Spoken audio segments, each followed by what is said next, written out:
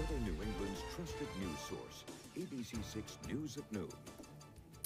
Hey there, folks. Thanks for joining us today for ABC6 News at Noon. I'm Casey Kantz. We're going to start today with the weather and a live look outside right now on this lunch hour. Let's see what things are looking like out there. Pretty cloudy to start this noon lunch hour, but what is coming in later tonight is what we're more concerned about right now. We're going to let Nick Morganelli tell us more about that right now. Nick, catch us up, man. What's up? Yeah, thanks, Casey. Yeah, we got rain on the way. It's just a couple more dry hours, and this is the way that Skycam looked this morning. Beautiful sunrise, and we caught the, it lit up the underbellies of the clouds. Beautiful pink and orange this morning, and now here comes the rain. Look at the leading edge of it. It's snow. And it is starting to snow in western Massachusetts, the northwest hills of Connecticut. It has some rain from New Haven to Stamford, Connecticut, Danbury, Connecticut, raining, New York City as well. Let's zoom in a little closer here and we'll take a look. And you can see just that northern fringe is a little strip of snow or mixed precipitation. We might see a wet snowflake maybe by Smithfield, Woonsocket, Foster, maybe just a little bit there, but for the most part, it's going to be very quick. It's quickly going to turn over to rain. It's 41 in Providence right now. It's 39 in Smithfield, 42 in New Bedford. And the rain begins between 2 and 4 o'clock. The heaviest will be between 7 o'clock and midnight. And the rain ends late night, probably around 2, 3 o'clock in the morning. It'll wind down. So the wind is not an issue with this storm. The morning and early afternoon hours tomorrow will have some light snow showers, and it shouldn't accumulate too much because the temperatures will be above freezing. But here's 5 o'clock, not much rain falling. So this afternoon it's just light rain. But after 5 o'clock, then it starts to ramp up. So between 6 and 11, we get a good ½ an inch of rain. And look, between 11 and 2 a.m., another ½ an inch. So you see how hard it's going to rain here late night tonight, near the midnight hour. Futurecast shows that, just light showers here, upper 30s at 5 o'clock, and there's all the yellows and some pockets of orange on the radar forecast. That's moderate is yellow and the darker green, and then the heaviest is orange and red. And you see we've got temperatures in the 30s, holding in the 30s all night, which mid to upper 30s too. And then there's that snow shower. Look at 7 a.m. It's out in the Berkshires and western Mass, western Connecticut. It slides in on top of us during the midday hours. So sometime in the morning tomorrow to midday, we'll get a few snow showers in here. Weekend's looking pretty good after we get through this. We'll talk more about that in the 7-day coming up. We will check back in, Nick. Thank you for that. Trending now, a Thanksgiving tradition is no more in Somerset and Swansea, and there are plenty of people unhappy about it. ABC6 News reporter Natalie Nuri has been following the story for us. She joins us live from Somerset this afternoon with details, Natalie, about a new petition that's quickly gathering signatures. Tell us more about this.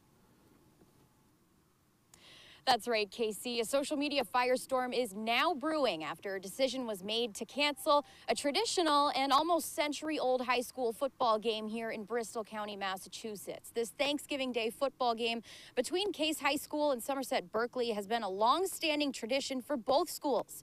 People I spoke with say in recent years, possibly because of school population, the level of competition has become unfair, where the games have become blowouts in Somerset's favor. A petition is now circulating on the internet with nearly 1,500 signatures to save the game and keep the tradition going. The former Somerset Berkeley High School principal spoke with me today, sharing his thoughts. What we would like to see is dialogue. Let's open up dialogue on how this tradition can be preserved, saved, without simply unilaterally eliminating it. I also reached out to Case High School to figure out why they made the decision to move on from this tradition, but we'll have more from them tomorrow on ABC6 News at noon. For now, reporting live in Somerset, I'm Natalie Nori, ABC6 News. All right, Natalie, thank you. Now to an ABC6 News update today. New developments in the investigation into that deadly shooting during filming of the Alec Baldwin movie Rust. Prosecutors with an announcement regarding charges in the death of the movie's cinematographer, Helena Hutchins. ABC's Tim Pulliam, live in Santa Fe, New Mexico today with the latest. Santa Fe prosecutors announcing involuntary manslaughter charges for actor Alec Baldwin and crew member Hannah Gutierrez Reed in that deadly 2021 shooting on the movie set of Rust. 2 counts each. The film's assistant director, Dave Halls, took a plea deal admitting negligence. He will serve 6 months probation. The shooting, killing cinematographer Helena Hutchins, striking her in the chest, and injuring director Joel Souza. I need some help. Our director and our camerawoman has been shot. In 2021, the Oscar nominee, in an exclusive interview with George Stephanopoulos, described the moment Hutchins was shot, saying he never pulled the trigger. And I cocked the gun. I go, can you see that? Can you see that? Can you see that? And she says, and then I let go of the hammer of the gun and the gun goes off. I let go of the hammer of the gun and the gun goes off. It wasn't in the script for the trigger to be pulled. Well, the trigger wasn't pulled. I didn't pull the trigger. So you never pulled the trigger? No. But the FBI released a report last August concluding the gun used on set when fully cocked could not have fired without pulling the trigger, while the working internal components were intact and functional. Baldwin's lawyer at the time said the FBI's findings were misconstrued and that the gun was in poor condition. How that live round got into the gun in the first place, you think we're going to find out? We may, but I think that one of the most important things that happened was your interview with him. I think that it was devastating for him that he said he never pulled the trigger, and then an FBI report indicated that that is very unlikely. Last November, Alec Baldwin filed a lawsuit against several crew members, including the film's armorer, Hannah Gutierrez Reed, for giving him the gun, for failing to check the bullets or the gun carefully. Now, her attorney fired back, saying that Baldwin is the sole person responsible for this incident. He rejected training. He pointed the gun, pulled the trigger without the armorer being present. Tim Pulliam, ABC News, Santa Fe, New Mexico. Checking in on more of today's headlines. Big news here today. Colonel Hugh Clements has found his new job after leaving the Providence Police Department. He'll be joining the Department of Justice. Clements will become the director of the Office of Community-Oriented Policing Services, also known as the COPS Office. His role basically will be to advance the practice of community policing by the nation's state, local, territorial, and tribal law enforcement agencies through information and grant resources. Seekonk Police Chief Dean Isabella will be former Chief Isabella as of tomorrow. The Seekonk Select Board voting last night to remove the chief from his position after putting him on leave earlier this month, citing a need for, as they called it, directional shift in department leadership. Isabella said the board's actions have harmed his reputation, personal health, and mental well-being. He's expected to sue the town. Newly elected Bristol County Sheriff Paul Heroux announcing a proposal to close the Ash Street Jail in New Bedford. Advocates have been calling for the jail to be shut down for years, pointing to high suicide rates and lousy conditions inside. In his proposal, Heroux wants to retrofit the former ICE detention facility in Dartmouth to house the Ash Street inmates. That's a 200,000 square foot building. This is a 16,000 square foot building. If we can replicate that over here, because we're not using that entire 200,000 square feet, just to be clear, but we're responsible for the upkeep of it alone. I mean, there would be the initial upfront investment, but that will pay for itself over the course of time because that's expensive to maintain. The Ash Street Jail has been open since the late 1800s. It is the oldest operating jail in the country. 96 inmates currently there. Heroux wants to build out 120 cells in the Dartmouth facility. A grisly discovery in Barrington on Wednesday. The body of a man found by the water near the Ripta Park and Ride lot on County Road. At this time, police telling us they don't suspect foul play. The state's medical examiner will determine the cause of death. As part of a plea agreement, Ronald Andrewchuk of Burrowville admitted to a federal judge he made false statements while buying hundreds of guns and was illegally in possession of more than 200 of them. According to the U.S. Attorney's Office in Rhode Island, in February, police were called to Andrewchuk's home to investigate reports of shots fired. Police ultimately found more than 200 guns and drugs.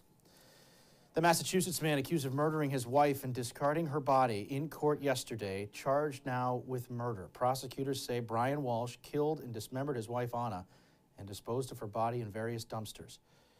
They say he wanted to end their marriage. Attorney General Peter Nerona, meantime, announcing charges against Barletta Heavy Division, Inc.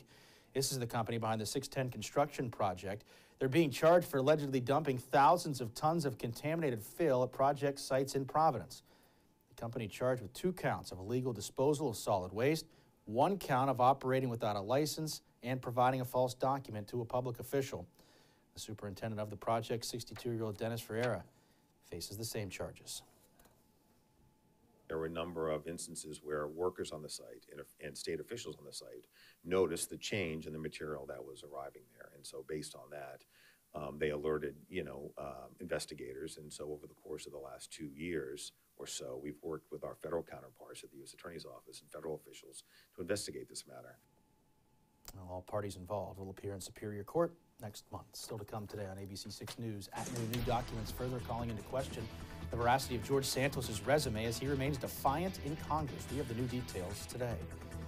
And later, the items taken from the Idaho murder suspect's apartment now reveal the update from investigators about that case coming up.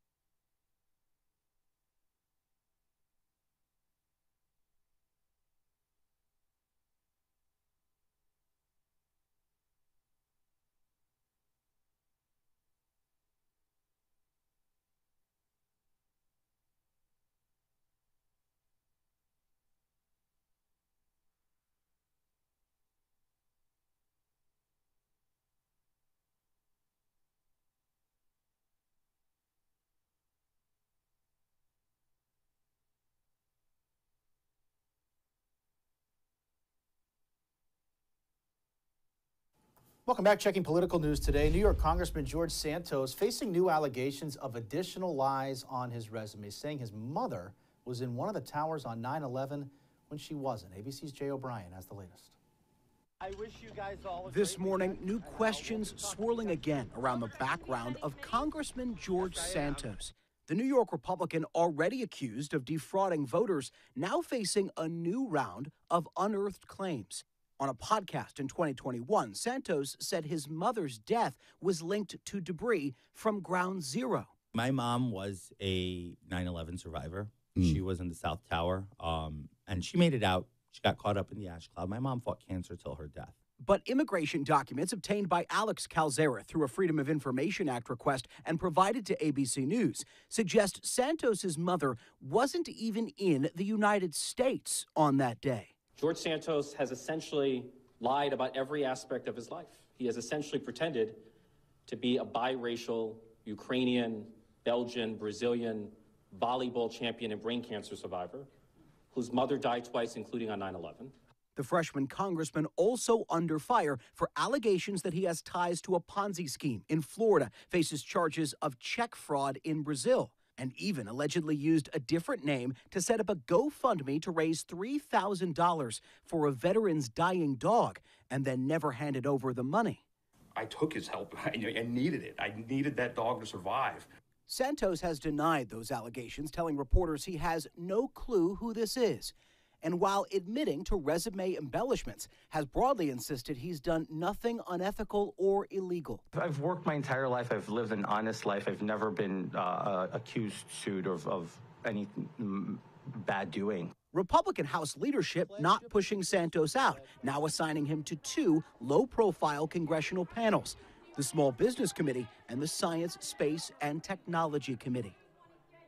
There are a growing number of House Republicans calling for Santos to resign, but House Speaker Kevin McCarthy has signaled he wants to handle this issue internally and wait for the results of an ethics committee investigation. Jay O'Brien, ABC News, Washington.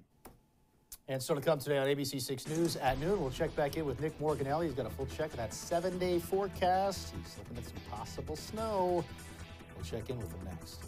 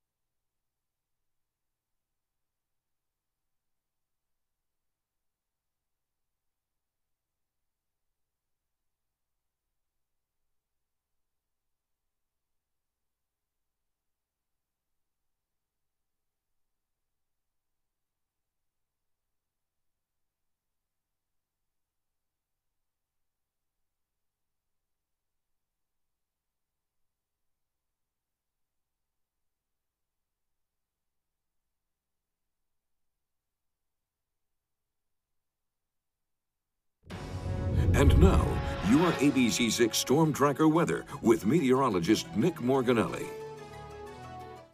Good afternoon. We've got the rain on our doorstep, so just maybe another hour or so for dry weather. And we'll take you through this afternoon. 2 o'clock, we start to get some light showers. 5 o'clock, a steady rain. Can be moderate at times during the evening commute. Then it becomes heavy, 8 o'clock to 11 o'clock, and until it ends around 2 o'clock in the morning. So that's the way it goes. No wind really much associated with this storm system. That's not a factor here, but we've got the rain developing. It's a 12-hour storm, give or take a little bit, and heavy at times tonight. It's a dry weekend on our weather headlines. The next rain is Sunday night and Monday morning. That will be rain once again. Temperatures in the 40s. And then it's seasonally cold next week. Little pattern change, I think, the end of the week.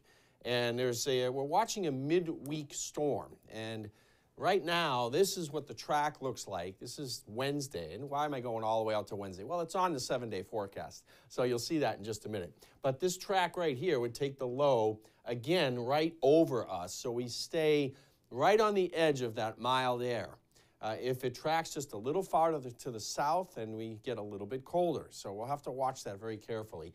I'll have more details on that tomorrow morning, starting at 5 a.m., and we'll show you the different tracks and how that would work out. Here's the radar right now, not showing anything over us, but just to the west. It is raining here. We've got a rain-snow line setting up right through the Litchfield Hills of Connecticut, and then right through Hartford, and edging probably right through northwestern corner of Rhode Island as it continues to come in. And you can see that moisture pushing in. It's going to take another hour or two to moisten up the lower atmosphere. It's pretty dry out there in the lower layers of the atmosphere. The sun is actually dimly visible right now, which tells me that the overcast is pretty thin. So here's the futurecast showing that warm front. This is noontime. We'll take you through the afternoon. It pushes closer to us and it brings in the rain. And then this secondary low pressure system develops.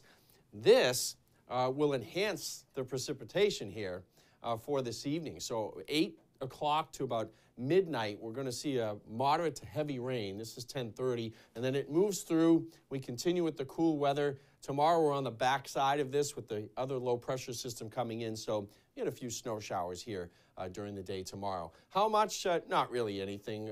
Maybe a coating in the northern parts of Rhode Island, but we're really looking at warm air temperatures, and the ground is warm as well. It's going to have a hard time sticking, so I wouldn't count on seeing any white stuff on the ground. 36, moderate to heavy rain tonight.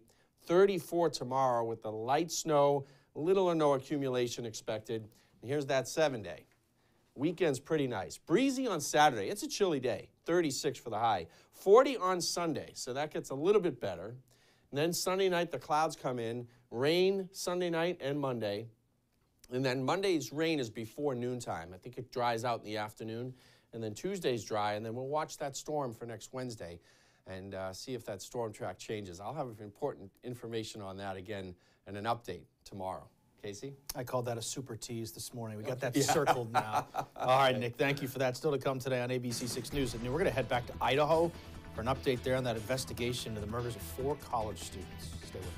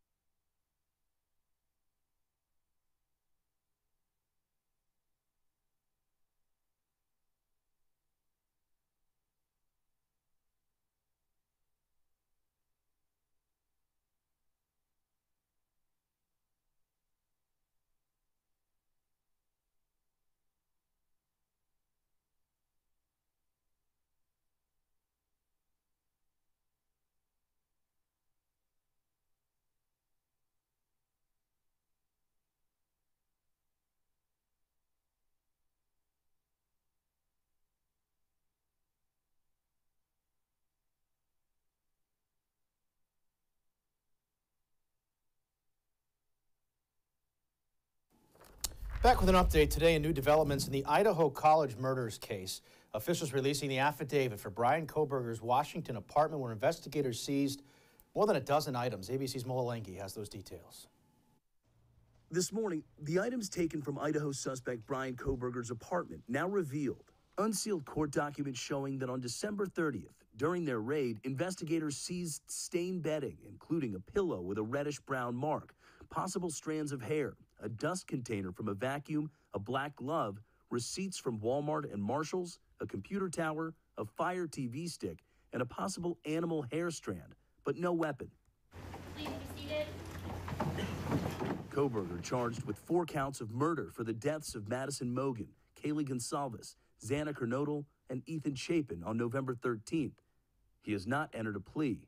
In the affidavit for his arrest, police say they found DNA that tied him to the crime scene. And now, in these newly unsealed warrants, they say they were looking for any evidence of the victims or their dog in Kohberger's belongings. Kaylee Gonsalves' dog, seen in these TikTok videos, was found inside of the home the day after the murders in a separate room from the victims. Arcana Whitworth previously asking detectives about it. How important is the behavior of the dog in your investigation? We don't believe that there was any appearance of forced entry into the home. What we do know is that the dog was inside when officers arrived. The dog did not appear to have any evidence on it. Well, Kohberger is not due back in court until June, and he's currently being held in Idaho without bail. Mola Lengi, ABC News, Denver.